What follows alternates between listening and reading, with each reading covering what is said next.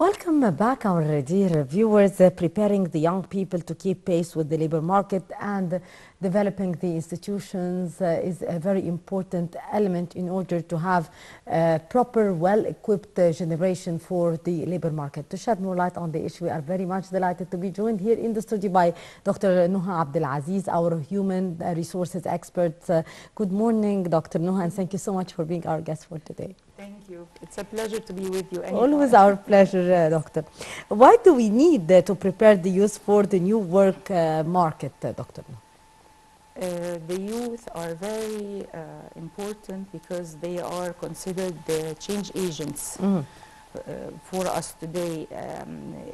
They're very important, and we need to really make sure that they are indoctrinated into our organizations in a very smooth and easy way.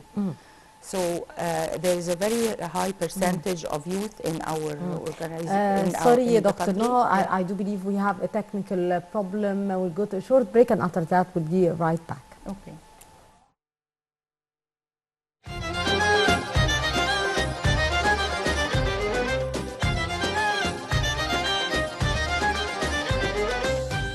Welcome back, and we continue our interview here with Dr. Noha Aziz about the youth and the labor market. As we were talking about going to the labor market, how can we get our young generation ready to the labor market with its new form?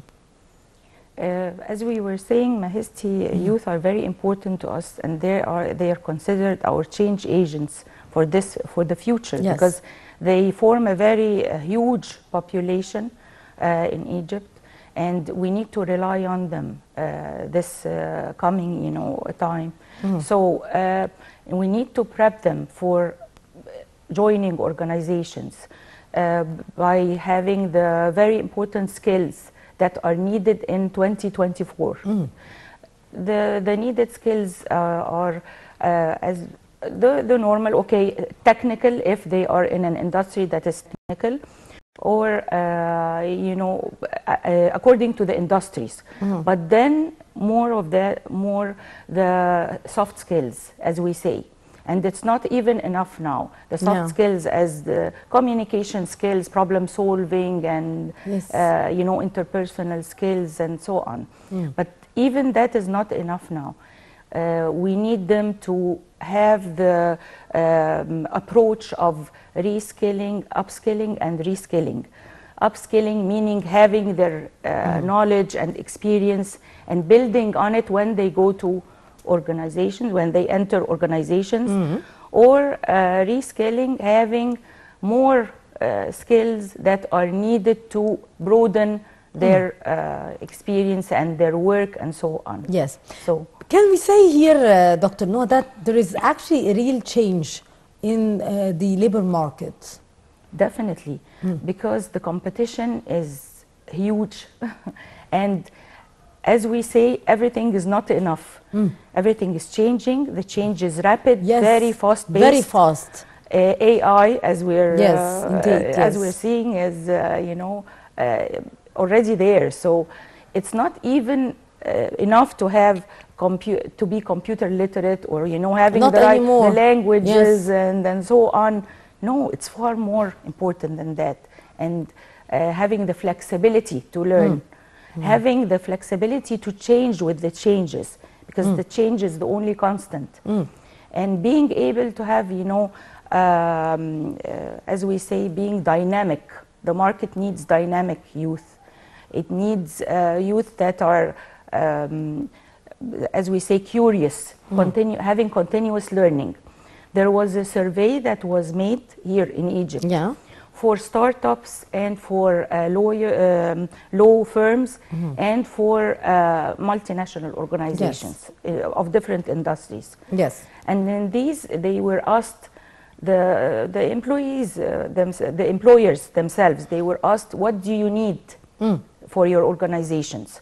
So in the law firms, they said they needed people who have research skills and have languages, are fluent with languages, and have team building skills. This is for law firms.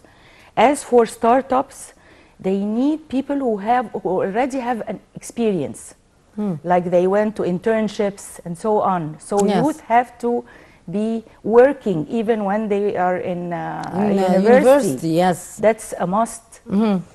And moreover, other organizations, the multinational organizations, they said they needed people who are dynamic, people who are curious, that's continuous learning, and people who are very flexible with change.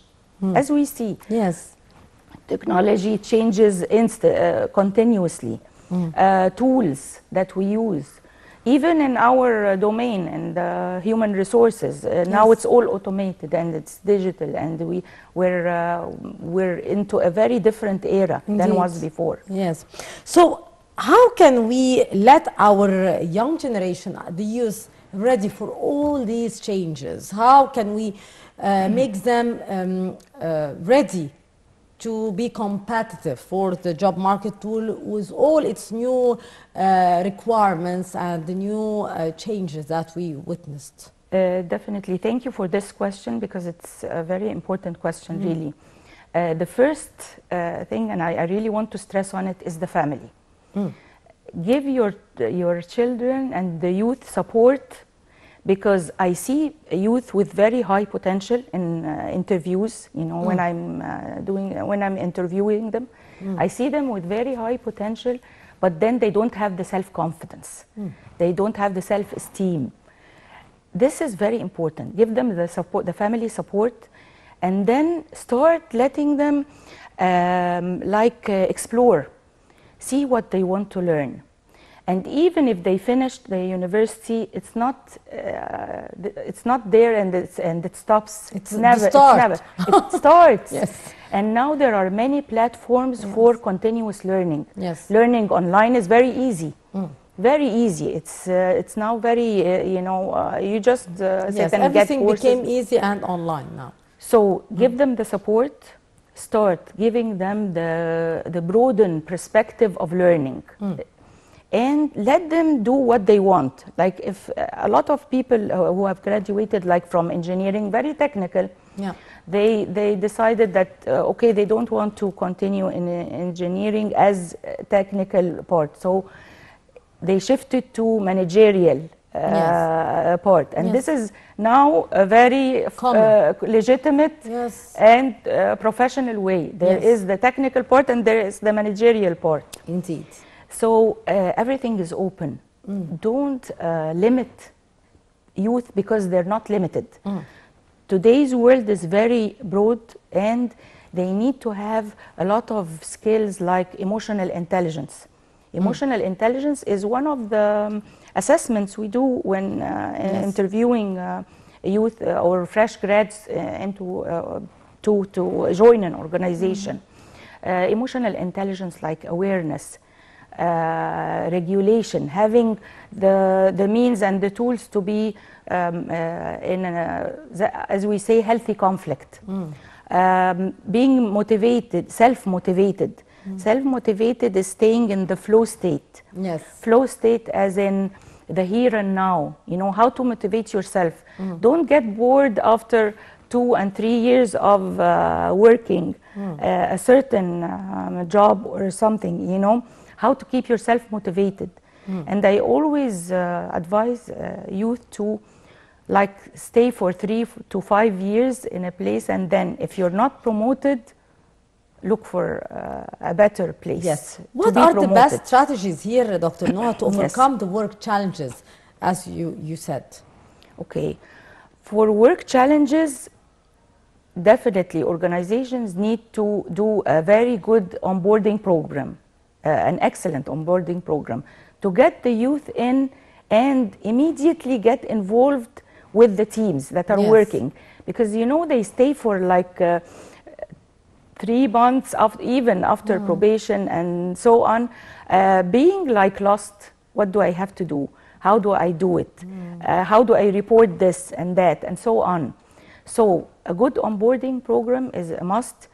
They have to know, their role is to know the vision and mission and values of the organization. Yes. To be part of the team.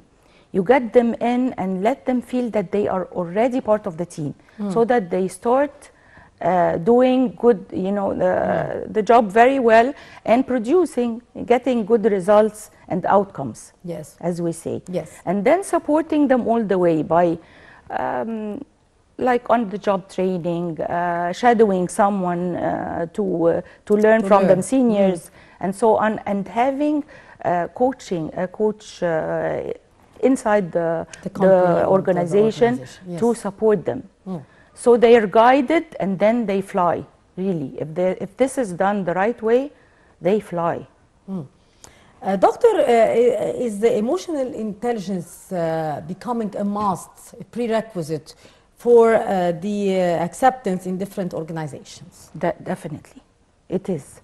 It's very important because it gives you all the tools you need to have that smooth, you know, belonging to the organization. Yeah. Because unless you feel you belong to the organization, you will not be doing good work. Indeed. And being engaged and involved in all the activities and all what's going on in the organization.